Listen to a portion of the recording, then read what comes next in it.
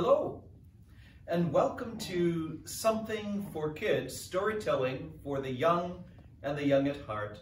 My name is Father Steve Demuth. I'm rector of Holy Trinity Episcopal Church in Covina, and glad you're with us tonight. We are in the midst of reading Prince Caspian, the second book in the series, The Chronicles of Narnia.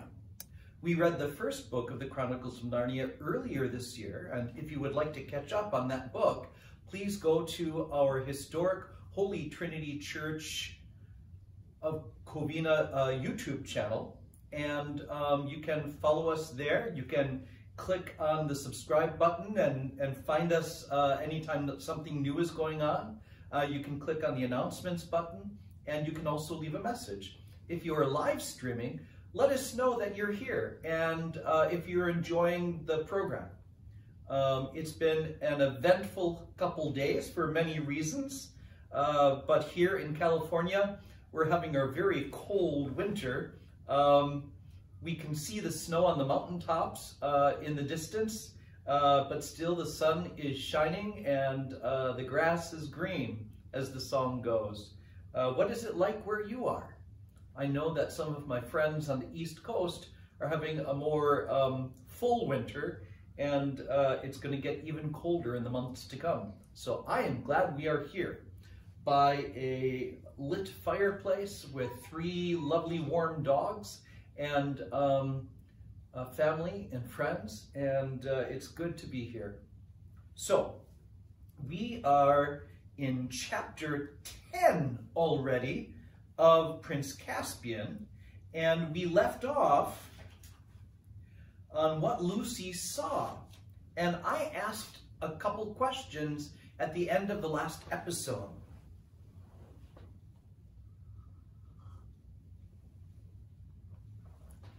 Lucy believed she saw Aslan, the lion, the king from across the sea, the emperor from across the sea, and she was trying to tell the others that he was beckoning them or trying to lead them to go up to where they needed to go instead of down and around.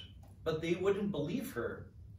And Edmund, to our surprise, suggested that they listen to her because in the first book, their first adventure in Narnia, they didn't believe her at all, but she ended up to be telling the truth.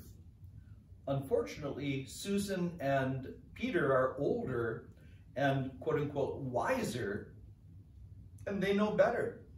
They may have lost a little bit of their trust or faith in Aslan. I hope they haven't, but we'll soon see, because this chapter, chapter 10, is called The Return of the Lion. Let's begin.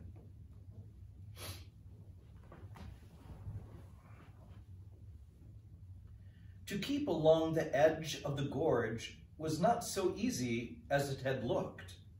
Before they had gone many yards, they were confronted with young fir woods growing up on the very edge. And after they had tried to go through these, stooping and pushing for about 10 minutes, they realized that in there, it would take them an hour to go half a mile.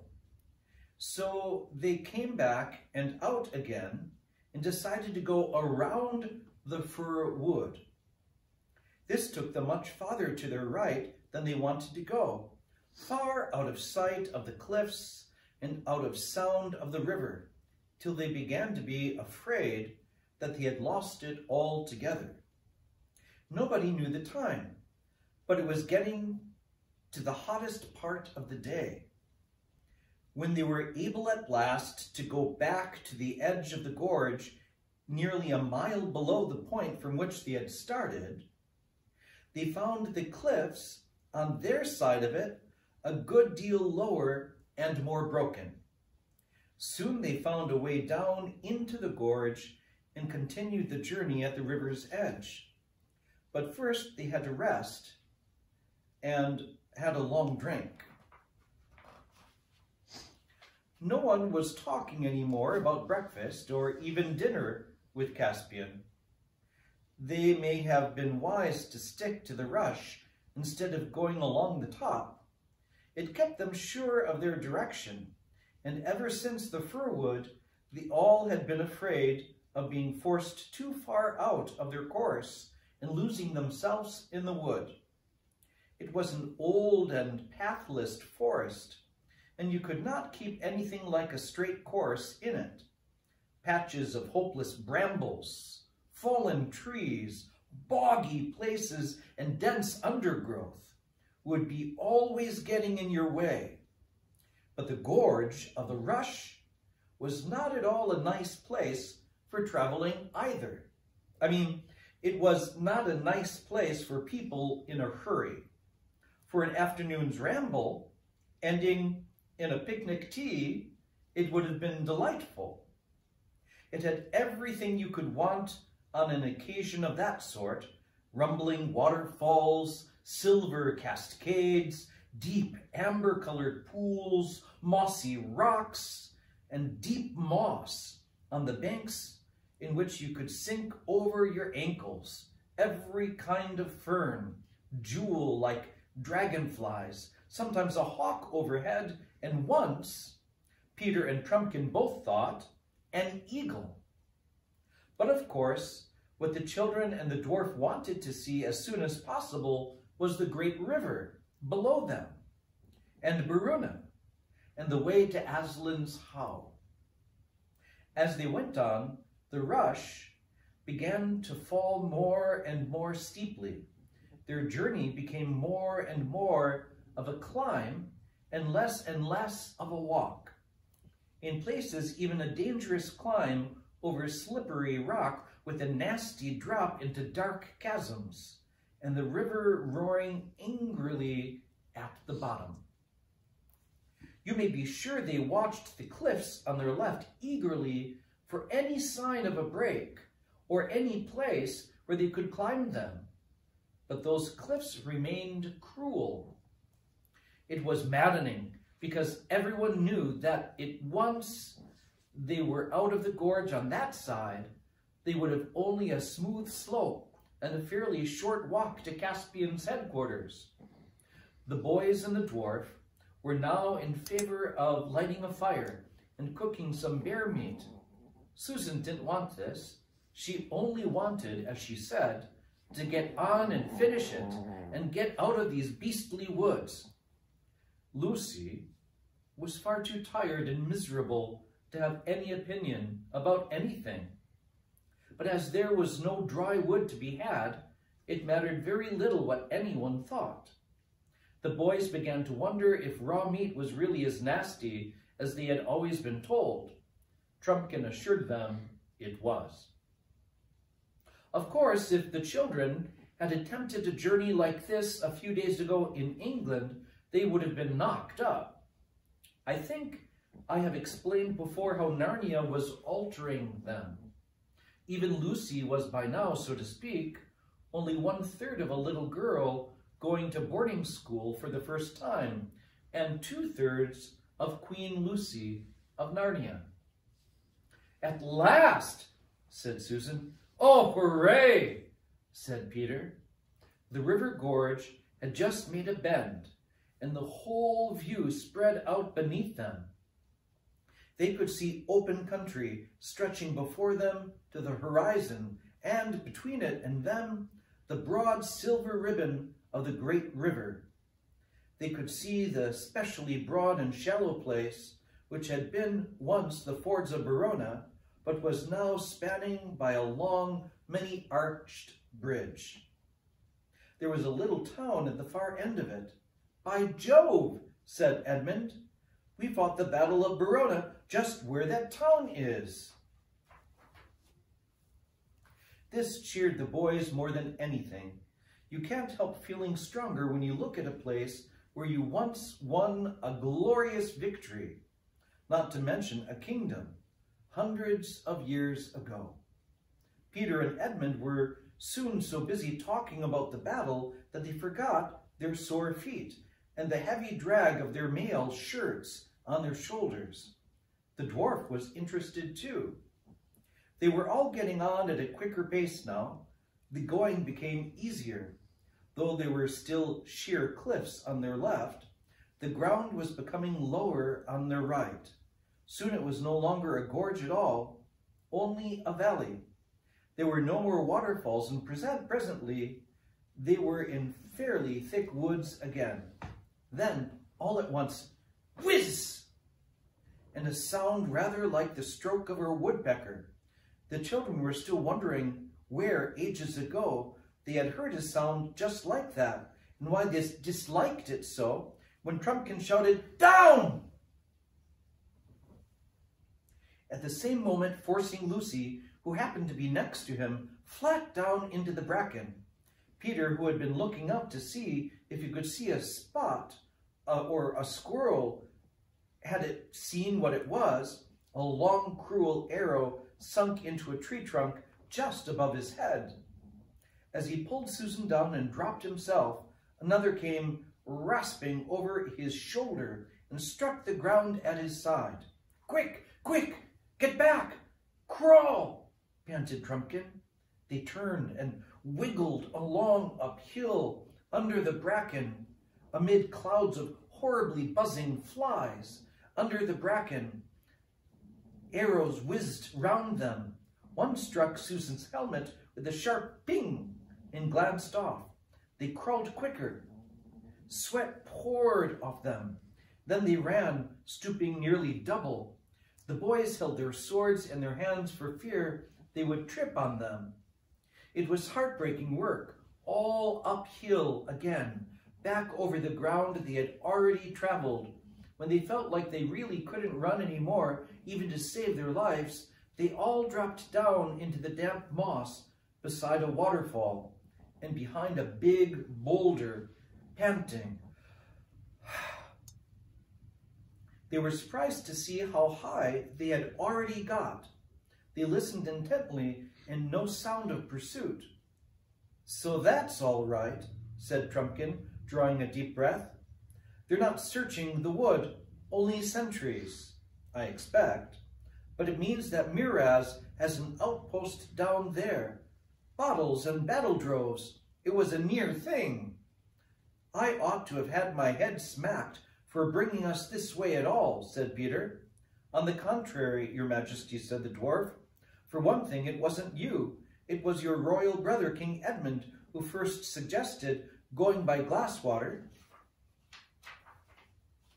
"I'm afraid the DLF is right," said Edmund, who had quite honestly forgotten this ever since things began going wrong. "And for another," continued Trumpkin, "if we'd gone my way, we'd have walked straight into the new outpost, most likely, or at least had just the same trouble avoiding it. I think this Glasswater route has turned out for the best." "A blessing in disguise," said Susan. "Some disguise," said Edmund. "I suppose we'll have to go right up the gorge again now," said Lucy. "Lou, you're a hero," said Peter. "That's the nearest you've got today to saying, 'I told you so.' Let's go on." "And as soon as we're well up into the forest," said Trumpkin, "whatever anyone says, I'm going to light a fire and cook supper. But we must get well away from here." There is no need to describe how they toiled back up the gorge. It was pretty hard work, but oddly enough, everyone felt more cheerful. They were getting their second wind, and the word supper had had a wonderful effect. They reached the fir wood, which had caused them so much trouble while it was still daylight, and bivouacked in a hollow just above it. It was tedious gathering the firewood, but it was grand when they got the fire blazing up, and they began producing the damp and smeary parcels of bear meat, which would have been so very unattractive to anyone who had spent the day indoors. The dwarf had splendid ideas about cookery. Each apple, they still had a few of these, was wrapped up in bear's meat, as if it was to be apple dumpling with meat instead of pastry, only much thicker, and spiked on a sharp stick and then roasted. And the juice of the apple worked all through the meat, like applesauce with roast pork. Bear that has lived too much on other animals is not very nice, but bear that has had plenty of honey and fruit is excellent, and this turned out to be that sort of bear. It was a truly glorious meal. And of course, no washing up, only lying back and watching the smoke from Trumpkin's pipe, and stretching one's tired legs, and chatting. Everyone felt quite hopeful now about finding King Caspian tomorrow and defeating Miraz in a few days. It may not have been sensible to them to feel like this, but they did. They dropped off to sleep one by one, but all pretty quickly. Lucy woke out of the deepest sleep as you can imagine, with the feeling that the voice she liked best in the world had been calling her name. She thought at first it was her father's voice, but that didn't seem quite right. Then she thought it was Peter's voice, but that did not seem so fit either. She did not want to get up, not because she was still tired. On the contrary, she was wonderfully rested and all the aches had gone out of her bones, but because she felt so extremely happy and comfortable. She was looking straight up at the Narnian moon, which is larger than ours, and at the starry sky, for the place where they had bivouacked was completely open. "Lucy!" came the call again. Neither her father's voice nor Peter's. She sat up, trembling with excitement, but not with fear. The moon was so bright that the whole forest landscape around her was almost as clear as day, though it looked wilder. Behind her was the fir wood, away to her right, the jagged cliff tops on the far side of the gorge. Straight ahead, open grass to where a glade of trees began, about a bowshot away. Lucy looked very hard at the trees of that glade. "Why? I do believe they're moving," she said to herself. "They're walking about." She got up, her heart beating wildly, and walked towards them. There was certainly a noise in the glade, a noise such as trees make in a high wind, though there were no wind tonight.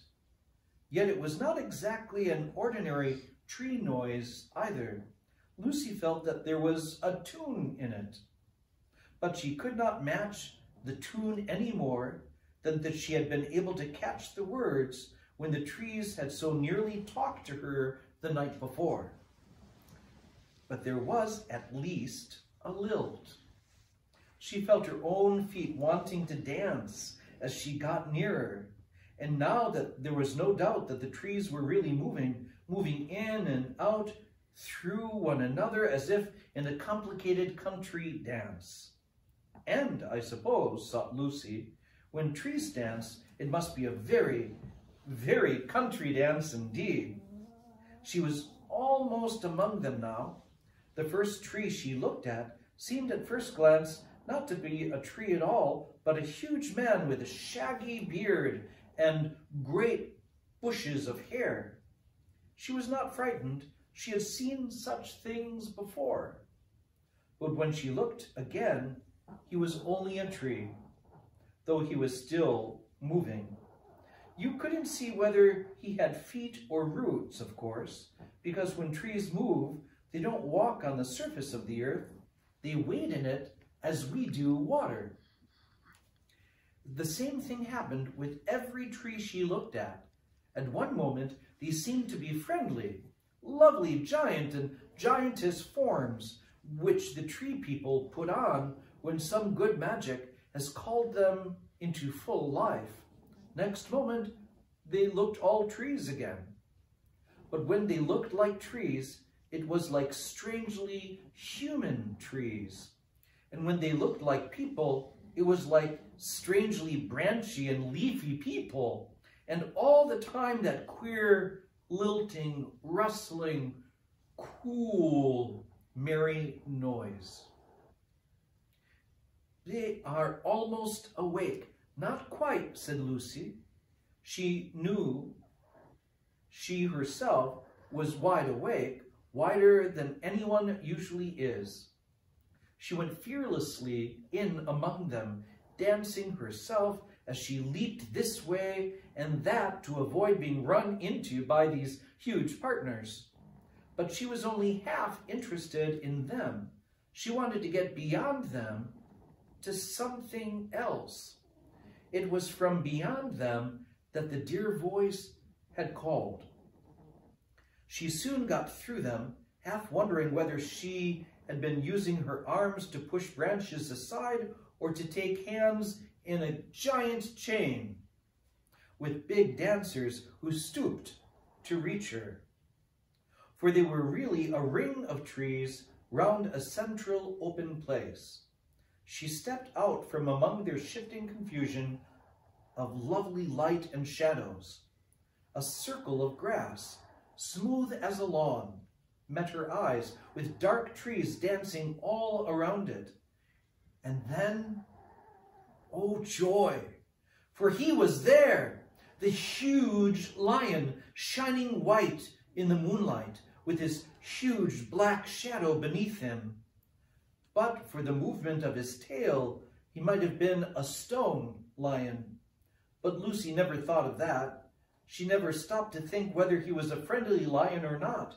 She rushed to him. She felt her heart would burst if she lost a moment. And the next thing she knew, she was kissing him and putting her arms as far around his neck as she could and burying her face in the beautiful, rich silkiness of his mane. Aslan, Aslan, Aslan, dear Aslan, sobbed Lucy. At last! The great beast rolled over on his side so that Lucy fell, half sitting and half lying between his front paws. He bent forward and just touched her nose with his tongue. The warm breath came all round her. She gazed up into the large, wise face. "Welcome, child," he said. "Aslan," said Lucy, "you're bigger." "That is because you are older, little one," answered he. "Not because you are? I am not. But every year you grow, you will find me bigger." For a time she was so happy that she did not want to speak, but Aslan spoke. "Lucy," he said, "we must not lie here for long. You have work in hand, and much time has been lost today." "Yes, wasn't it a shame?" said Lucy. "I saw you all right. They wouldn't believe me. They're all so..." From somewhere deep inside Aslan's body, there came the faintest suggestion of a growl. "I'm sorry," said Lucy, who understood some of his moods. "I didn't mean to start slanging the others, but it wasn't my fault anyway, was it?" The lion looked straight into her eyes. "Oh, Aslan," said Lucy, "you don't mean it was. How could I couldn't have left the others and come up to you alone. How could I?" "Don't look at me like that." "Well, I suppose I could. Yes, and it would have been alone, I know. Not if I was with you, but what would have been the good of that?" Aslan said nothing. "You mean," said Lucy rather faintly, "that it would have turned out all right, somehow? But how, please, Aslan? Am I not to know?" "To know what would have happened, child," said Aslan, "no. Nobody is ever told that." "Oh, dear," said Lucy. "But anyone can find out what will happen," said Aslan, "if you go back to the others now and wake them up and tell them you have seen me again and that you must all get up at once and follow me. What will happen? There is only one way of finding out. Do you mean that it is what you want me to do? Gasped Lucy. Yes, little one, said Aslan. Will the others see you too? Asked Lucy. Certainly not at first, said Aslan. Later on. It depends. But won't they believe me? Said Lucy. It doesn't matter, said Aslan. Oh dear, said Lucy. And I was so pleased at finding you again, and I thought that you'd let me stay. And I thought you'd come roaring in and frighten all the enemies away like last time. And now everything is going to be horrid. It is hard for you, little one, said Aslan, but things never happen the same way twice. It has been hard for us all in Narnia before now. Lucy buried her head in his mane to hide from his face. But there must have been some magic in his mane. She could feel lion strength going into her. Quite suddenly, she sat up. I'm sorry, Aslan, she said. I'm ready now. Now you are a lioness, said Aslan, and now all Narnia will be renewed. But come, we have no time to lose.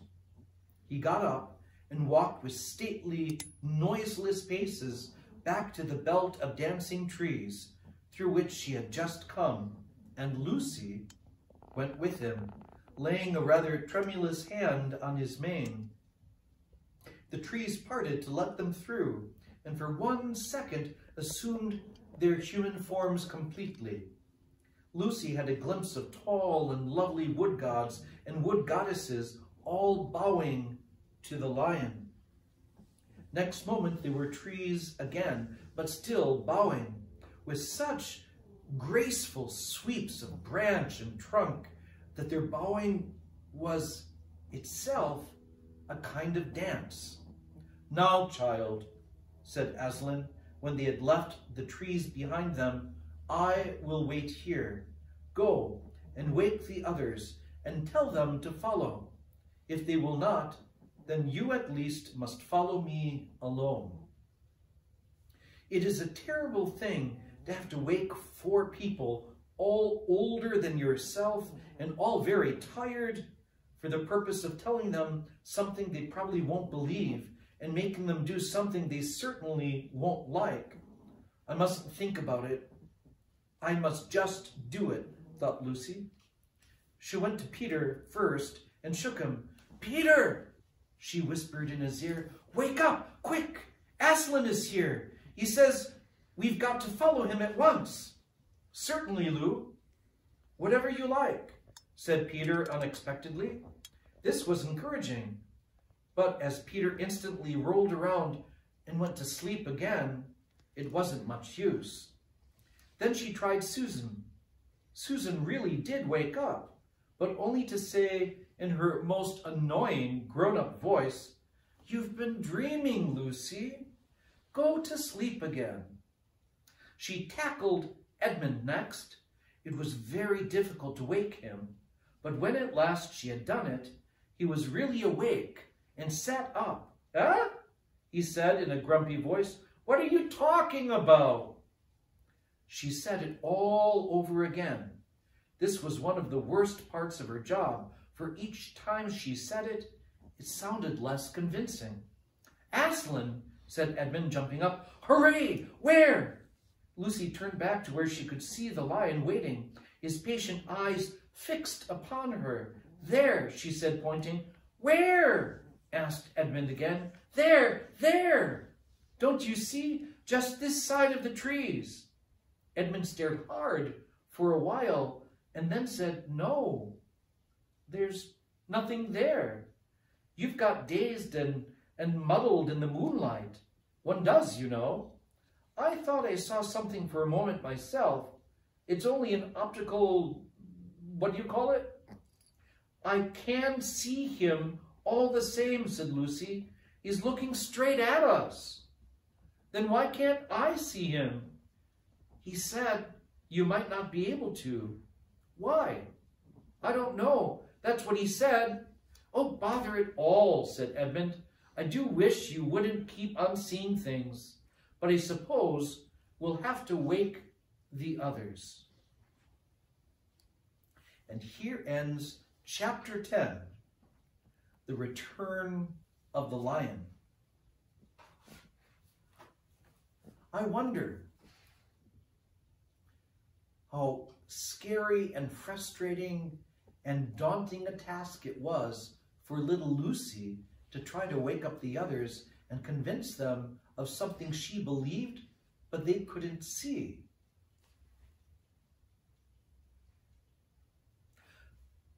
I think, in a way, that's what our faith is like. We can't see God, but God sees us, and God speaks to us, and we catch glimpses of God in beauty and in love, especially in love and in nature, and sometimes in music and in animal kind. But it's hard to see God.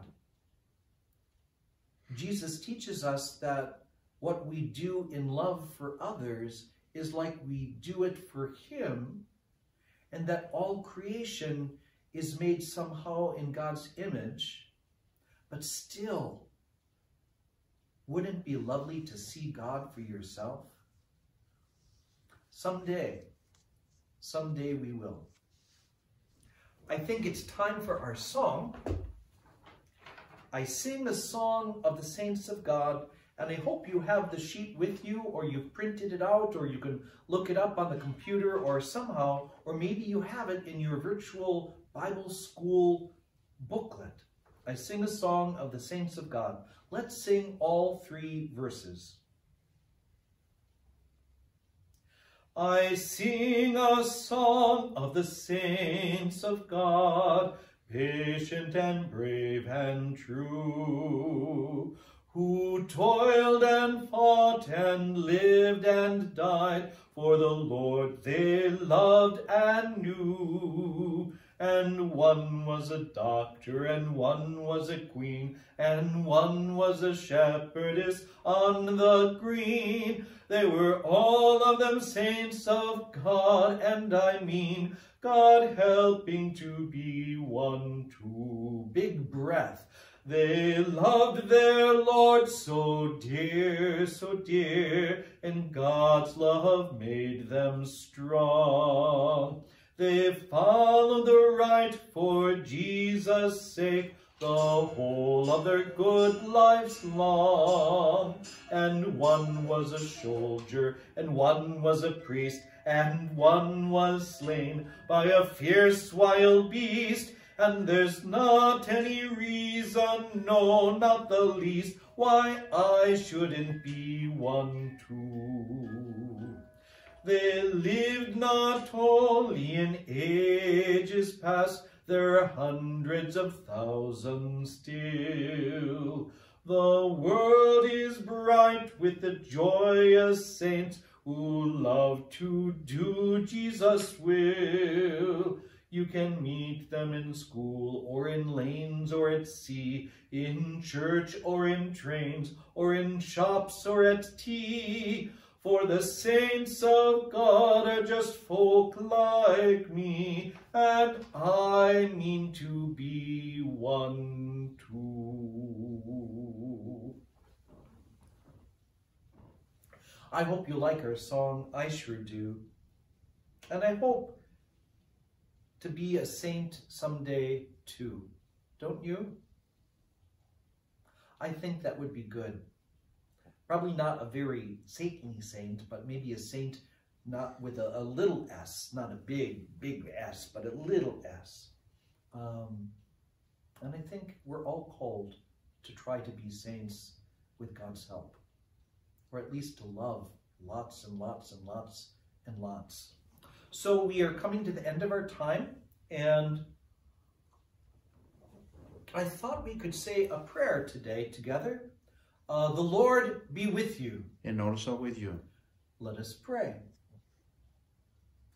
Lord God, today I am thinking of all those with aches and pains and in need of healing.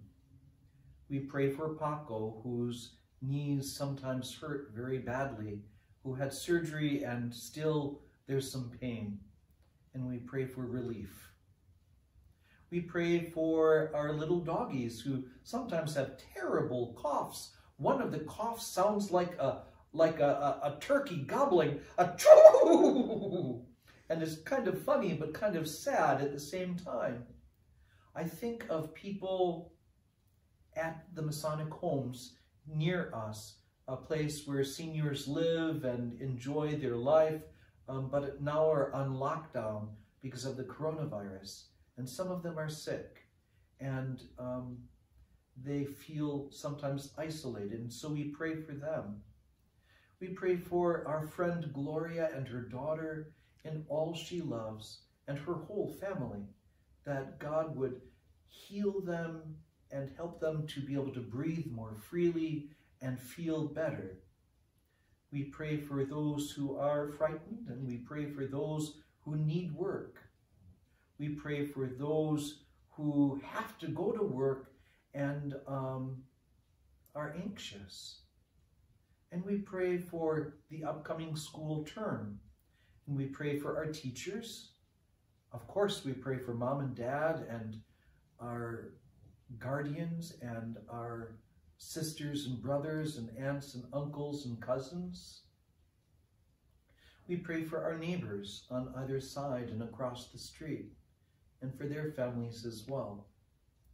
And we pray for all of God's creatures, whether they can speak like humans or they communicate in other ways that are special to them. We pray that you would teach us to respect God's creation, your own creation, O Lord, and that we would try to learn from them and keep them safe. So Lord, as we go to sleep this evening, help us to sleep in your loving arms. Help us to have a good night's sleep and to feel better and rested in the morning. And we pray this in Jesus' name. Amen. Amen.